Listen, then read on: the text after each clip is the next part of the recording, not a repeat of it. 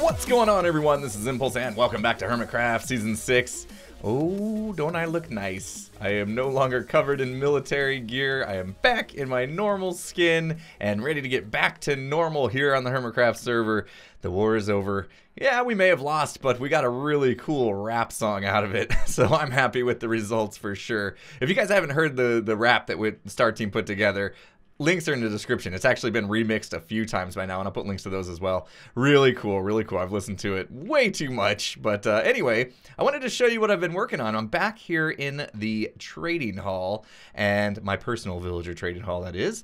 And I've been trying to figure out what I want to do with these shulker boxes on the ceiling. We talked about it before. I wanted to have access to shulker boxes that are above me as I'm trading, so I can basically trade, look up, grab something out of the shulker box, and then trade again. And then once it's empty, I wanted it to automatically kind of break off and go into my inventory basically, so that I can put it back to get filled back up with stuff. So came up with a system here with a little help from a buddy of mine, Draconis. Thanks, buddy. Appreciate you sending me this. But it's pretty simple. It just has an observer, and it's detecting whether or not this shulker box, you can see it actually doesn't do anything when you open, but if I was to break it, it would sense that, and then basically just put a signal up through back into the dropper, or actually it's a dispenser here, so it can shoot out the shulker box in its full state instead of just dropping it as an item. And then that's it. So what we need to do, I can't put a shulker box in a shulker box, silly. There we go. What we need to do is be able to fill these dispensers up with the right shulker boxes. And by right shulker boxes, I mean stuff that we care about, right? So this one, for instance, might have paper, just a shulker box full of paper, so I can trade with these librarians. Maybe if I come over here, the ones that are above this guy would have string and maybe coal as well, because we can fit a few in for the trading. Go down a little bit more, we got a farmer here. This is probably going to be the best trading for emeralds that we can do with the wheat, the potatoes, the carrots, and also I should feed in those pumpkins because I got the massive pumpkin farm now. Probably won't do the wheat actually. So potatoes, carrots, and pumpkins could be kind of stationed around this guy. So yeah, that's kind of the plan. Now it's gonna get fairly difficult. This part was easy, being able to detect, you know, the breaking of a shulker box and spitting a new one out. That's pretty simple stuff actually. But what's going to get difficult is how do we make sure what's in here waiting for us is what we want in the right spots. So it's going to get complicated, but first I need to finish installing all these guys all the way to the end of the hall there. I'm just going to go straight down this way and then straight down this way with them. So I got a lot of observers and dispensers and shulker boxes to place. One thing I didn't really consider was just how many shulker boxes I was going to need to make this work, and I've already come and bought out his undyed shulker boxes, and I guess I have no choice now. I mean, I could go to the end, of course, and get my own, but who's got time for that? I'm gonna buy his dyed ones and just re-dye them all to white probably. So what is it here? 2 for 8. So I was getting a good deal over here, 2 for 6. So now I need to give him some more diamonds. Oh my gosh. You're welcome, Python. All right, so I finally got all the shulker boxes in place all the way down, all dyed white. That was quite a bit, and I have, of course, some spares here that we're gonna use to fill up with all the goodies so that we actually have replacement shulker boxes in each one of these dispensers. Of course, these are all gonna need to be filled up with the item that we're gonna want here. So now I actually need to figure out what am I putting in here, and I think I'm gonna stick to just paper for these librarians, because usually you can trade enough paper, and then if you need to unlock them, if the paper locks up, you can just use something else. You can use an emerald to buy some glass or bookshelves, which is nice because you can break those down into books, written books. You can make those as well for good trades to help unlock them, get some glass, some other things. So pretty much if we just have a nice supply of paper as you're trading, I think you'll be able to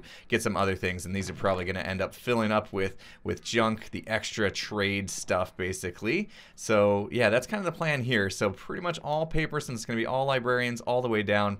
But this is the one that's going to get a little tricky because we have all sorts of different things we're going to want. We're going to want rotten flesh and gold. For these guys, we're going to want coal. coal probably for these guys, and iron. What else? Same thing here. Yeah. We got different things about farmers and fletchers and things like that. So all sorts of different things kind of need to be scattered about here to help us with trading.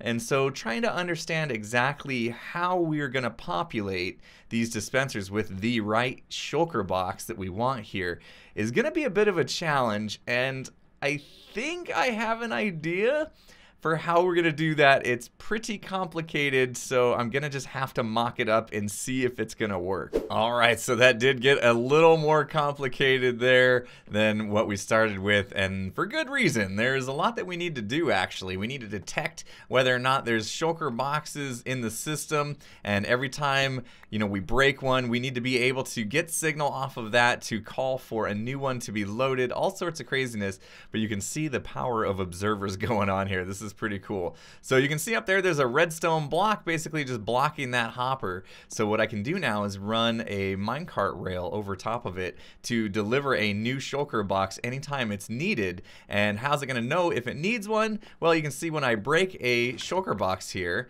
it pulls back that redstone block, which means this hopper is now going to accept a new item into it. And of course, we're going to send it a shulker box. So yeah, and then when it receives a new shulker box, here, I actually go up there, I'll drop one into the system. That'd probably be a good idea if I can remember how to use ender pearls. I haven't been using ender pearls too much this season.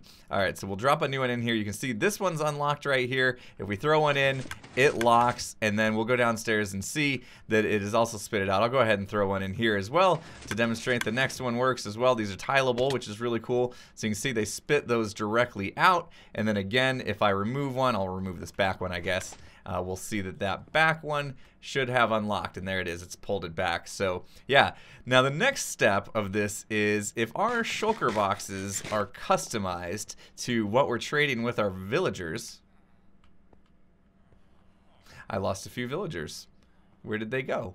I wonder if a zombie got in while I was building this, because I have had to open things up to build this. Oh my goodness, I think I lost a few. Oh, that's okay. These guys were just fletchers anyway. But if I, so how do we know that, you know, this shulker box full of string, because I had a fletcher here, once we break that off, how do we get it to deliver us a new shulker box full of string? See the zombies are still trying to get in. And so that's going to be the next step. I need to create a system that's going to be aware of the type of shulker box that we broke so that it can call the shulker box storage system to deliver a same type of shulker box. So I got an idea on how I'm going to do that. Let me put that in place. Hopefully this works. Cross our fingers. All right, I think I got it figured out, and it means we need to go even higher up with this redstone, but that's okay because I need to continue going higher up. I need to keep it no bigger than it is now this way so that I can fit another module in on this side as well and kind of keep this whole thing the way I need to keep it. So let's come up here. I'll show you what I'm talking about. Actually, let me demonstrate it this way. Let's pretend, for instance, this is a carrot shulker box and I just ran out, and so I need to break it and get a new carrot shulker box, you know, box filled with carrots. So I'm going to click that. Nothing comes out because it's got to go now fetch a box full of carrots for me. And if I come up here, the way we're going to do that is, you can see here I've shot out a single carrot right here. And so this is going to be my indicator of what I need to retrieve from the storage system.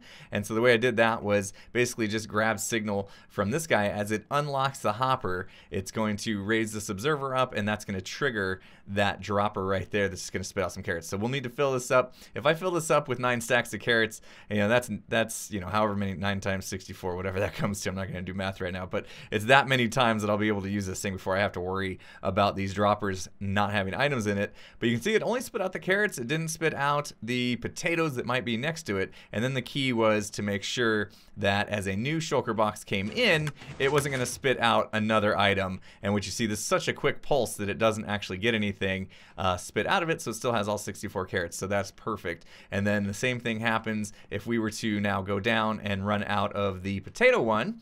We should see that unlock, and instead of a carrot being spit out, the dropper next to it should have spit out, there it is, a potato. And so we're going to use these items right here as the indicator to our storage system that's holding all our shulker boxes full of goodies as to what to send back, what we need to refill into the system. So it's kind of like our key card, I guess, if you will. So anyway, I got to set that up, and I made it in a way that we could actually funnel all these items from both sides.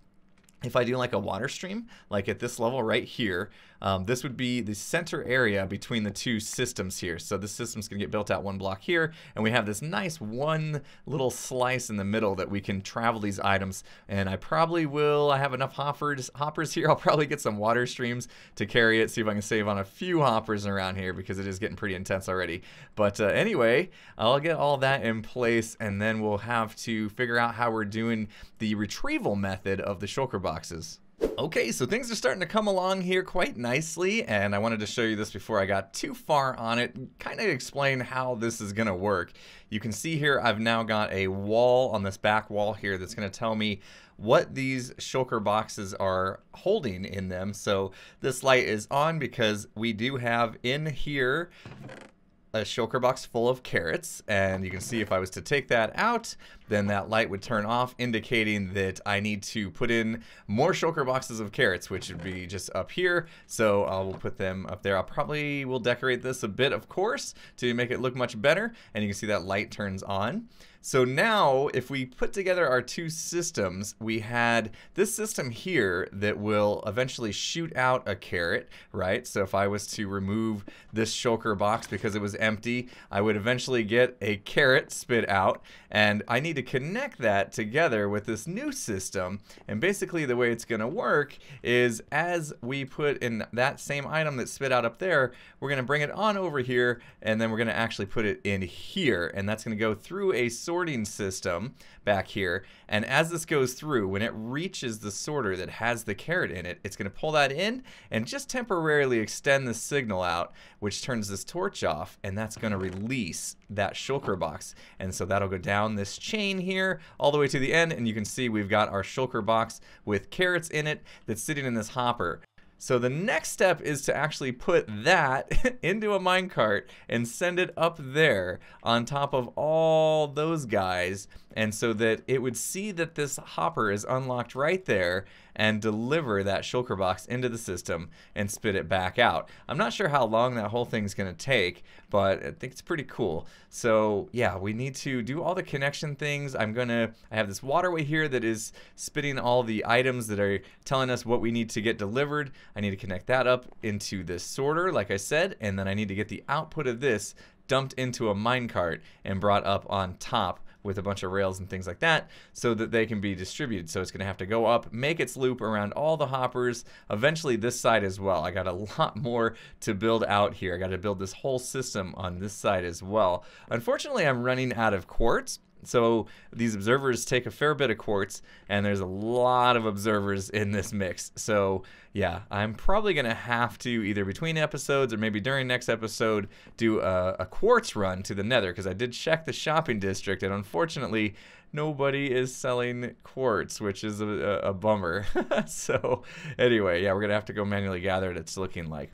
So anyway, let me get that connected up. It is going to take me a bit of time to get that all going. I'll get it connected up, and hopefully we can at least see these first few slices in action today.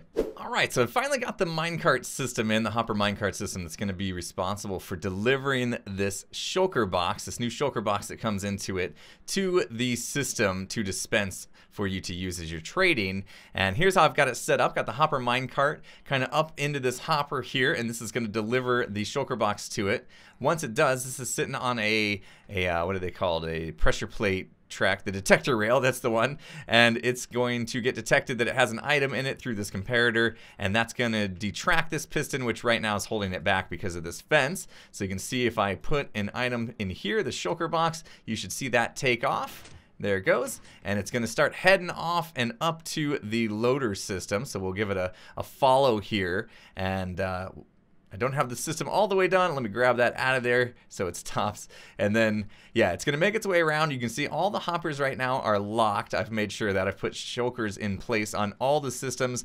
I'm not done with that side just yet. As I mentioned, I don't have enough quartz to finish it out. So I've got this looping just back through for now. And it's going to go through all the ones that we have done on this side and back around. And of course, the reason why it still had this in it is because they're all locked at the moment. And then after it's done making its loop, it's going to finish off here. Since I got in its way, we'll go ahead and push it through.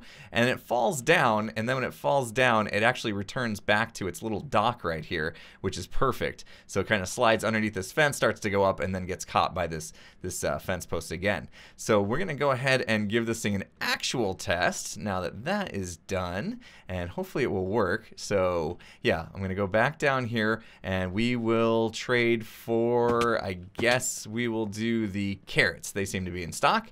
So this is the one I've got loaded, the dropper up here with carrots in, just this first bay right here. Of course, I can choose what's in each bay by choosing what drops out of the droppers up top. So I can get up there and change the configuration as I swap villagers out, which is pretty cool. So all right, we'll pretend this is the carrot thing, and we should see a carrot dispense out of here, and then, yeah. Let's see, it might take some time before the cart goes around. Oh, there, the light turned off, so it dispensed that shulker box.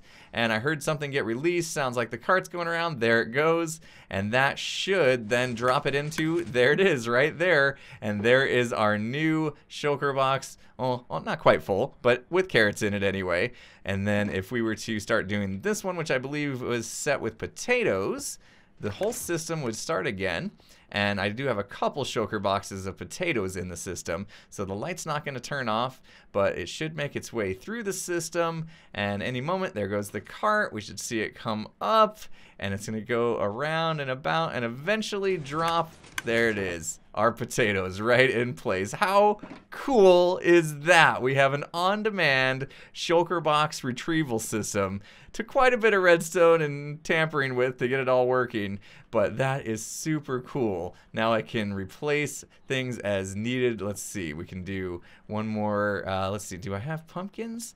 Oh, but I didn't set the pumpkins to shoot out of the droppers just yet. So I got to get all that stuff filled.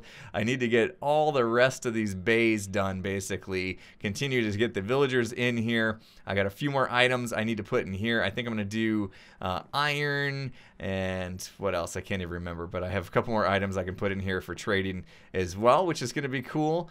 But yeah, this took a lot of time to figure out, and I am super happy with how it turned out. It is working fantastically.